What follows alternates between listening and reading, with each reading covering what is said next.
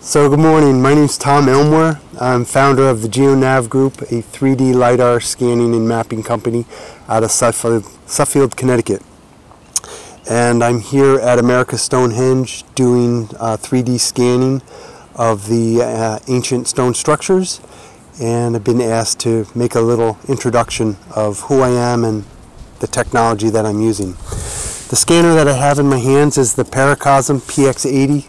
A 3D LIDAR handheld mobile scanner, and the way it works is this is the LIDAR scanner. It's got 16 laser beams going down horizontally and up, 360 degrees, 80 meters in every direction, and on top is a color camera, 250 degrees and 360 degrees in circumference.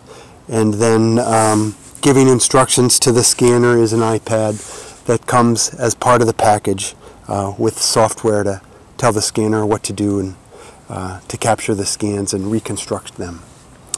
So I've been here several times, several visits, breaking the site into individual scans. With my software, I'll be able to piece it all together to create one large project. And what's fantastic about the cutting-edge technology is I'll be able to show Dennis, his family, and everyone else this landscape in a way that they've never seen before, because I'll be able to classify the trees and turn them off. The scanner itself is new technology, didn't exist up to 18 months ago, maybe 2 years ago, and I was told by the company that I'm the first in the Western Hemisphere to be focusing on landscapes. And I'm definitely the first to be focusing on these ancient stone structures and sacred stone landscapes.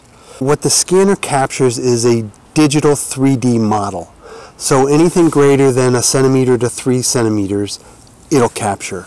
And so we'll literally have a 3D model of this entire landscape, from the parking lot up to the main site and down through the equinoxes to the serpentine wall. We'll have it all. And like I said, we'll be able to show it in a manner that's never been seen before.